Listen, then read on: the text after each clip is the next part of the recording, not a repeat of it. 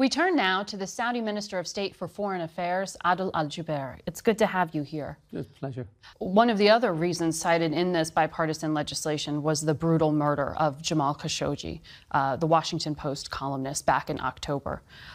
Congress has set a date for the administration to make a determination about the culpability of the Crown Prince, Mohammed bin Salman. You met with Secretary of State Mike Pompeo this week. What did he tell you?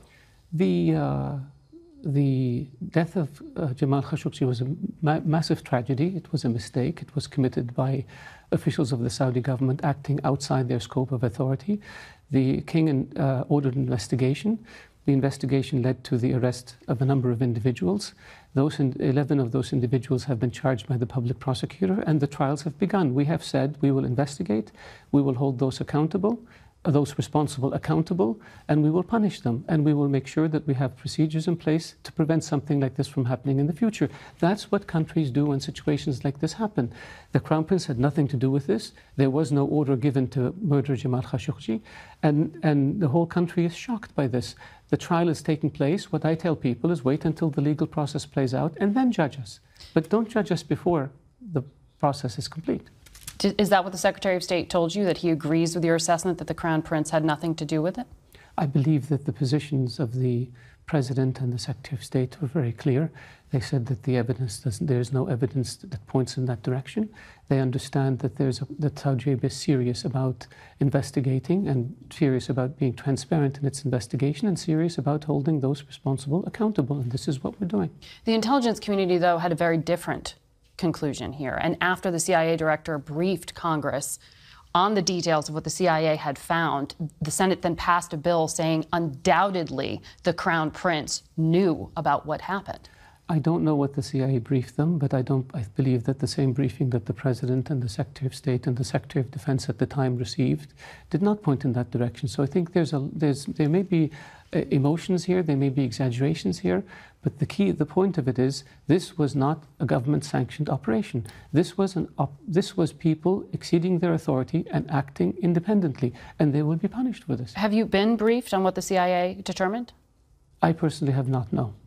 But we have communications with them through intelligence channels. Exactly, and that intelligence relationship is one of the strongest assets of the work between our two countries. So I know you would think highly of the CIA and its assessment. When it comes to your own internal investigations, in October is when this murder happened. Yes. Where is Jamal Khashoggi's body? We don't know. What do you mean you don't know? We don't know. They said that the public prosecutor is working to try to establish this fact. We have asked for evidence from Turkey, and he asked them several times formally through formal legal channels to provide evidence. We're still waiting to receive any evidence they may have. You're blaming the Turkish government? No, I'm blaming the murderers who committed this crime. You have them, you say, in custody, though? Yes. They can't tell you where the body is? We are still investigating. We have a number of possibilities, and we're asking them what they did with the body, and I think this investigation is ongoing, and I would expect that eventually we will find the truth. And the family will be informed? Of course, the family will be informed. They have been informed of the charges that were brought against the perpetrators of this crime. They have been informed about the legal process that is underway, and they will be kept fully informed. They're the victims. The UN human rights expert who is investigating this on behalf of the international community, though, says that Saudi Arabia has seriously curtailed and undermined their efforts to investigate. That's not true. The UN rapporteur that you talked to is not engaged in a UN investigation. She is doing this on her own in her capacity as rapporteur of human rights. And she went to Turkey and she came back and issued opinions that are her own. These are not United Nations opinions. But she wants to go to Saudi Arabia to investigate. Will she be allowed to? We believe that we have the means to do the investigation ourselves. We have competent investigators, we have competent prosecutors, and we have a competent legal system. That sounds like a no.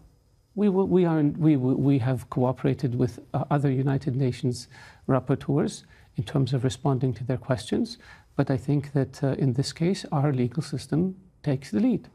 The New York Times has new reporting out, and I'm sure you've seen the story, detailing how U.S. intelligence intercepted communications of the Crown Prince telling a top aide in 2017 that he would, quote, use a bullet on Washington Post journalist Jamal Khashoggi if he did not return to the kingdom and end his criticism of the Saudi government. What was he talking about? I'm not going to comment on reports based on anonymous sources. We have seen many such reports over the past 2 or 3 months that turned out to be incorrect, or that turned out to be incorrect, frankly. And so I don't know the background. The Crown Prince, we know, did not order this. This was not a government-sanctioned operation. We have an investigation and we have a trial. And many things have been put out that turned out to be incorrect.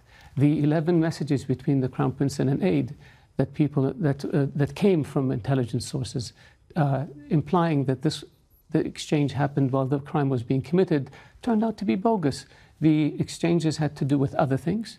We investigated and we brought in a forensics firm, and we shared the results with our friends and allies. Did the Crown Prince know of the murder? You're saying he didn't direct it. Of course not. Of course not. Nobody in Saudi Arabia knew about the murder except the people who did it. That's why when the team came back, we said, as far as we know, he left the consulate through the back door. Mm-hmm. It turned out to be false. And that's when the king asked for an investigation to be launched. The prosecution launched the investigation. The public prosecutor determined that something went wrong, brought in the people who were in the mission, and basically detained them and questioned them and established that, yes, they did in fact murder him. But you realize, though, that there's a lot of skepticism that there would be this level of dissent to have that large number of people defy the monarch and the Crown Prince and carry out such a rogue operation. Oliver North was involved in Iran-Contra, and he thought that Ronald Reagan wanted this, and Ronald Reagan did not want this at all. Abu Ghraib, you had people abusing prisoners, and the president and the vice president and the secretary of state were not even aware of it.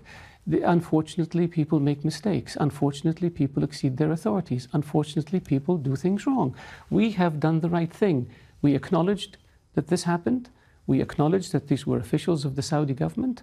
We acknowledged that they had no authority to do this, and we jailed them, and now we're putting them on trial. Quickly, I want to ask you, Jeff Bezos, who owns Amazon and Washington Post, or I should say, Jeff Bezos, who founded Amazon and owns the Washington Post, is accusing AMI, which publishes the National Enquirer, for essentially trying to extort him with these incriminating photos. He personally said, though, that the Post's essential and unrelenting coverage of the murder, specifically of Khashoggi, was undoubtedly unpopular in certain circles. Did the Saudi government have anything to do with these leaks to AMI? Absolutely not. This sounds to me like a soap opera. I've been watching it on television and reading about it in the paper. This is something between the two parties. We have nothing to do with it. Well, can you say, though, that the Saudi government and any of its employees or its contractors that it works with definitively that they had no contact with David Pecker or AMI? That's as far as I'm aware, and I believe I would be aware. We have absolutely nothing to do with this. Maybe some of our citizens read the National Enquirer when they're in the United States. Other citizens watch the soap opera unfold on television, but that's it. Well, it's an extraordinary charge. Adil, thank you very much for coming on and answering questions. Pleasure. We appreciate having you here. Thank you.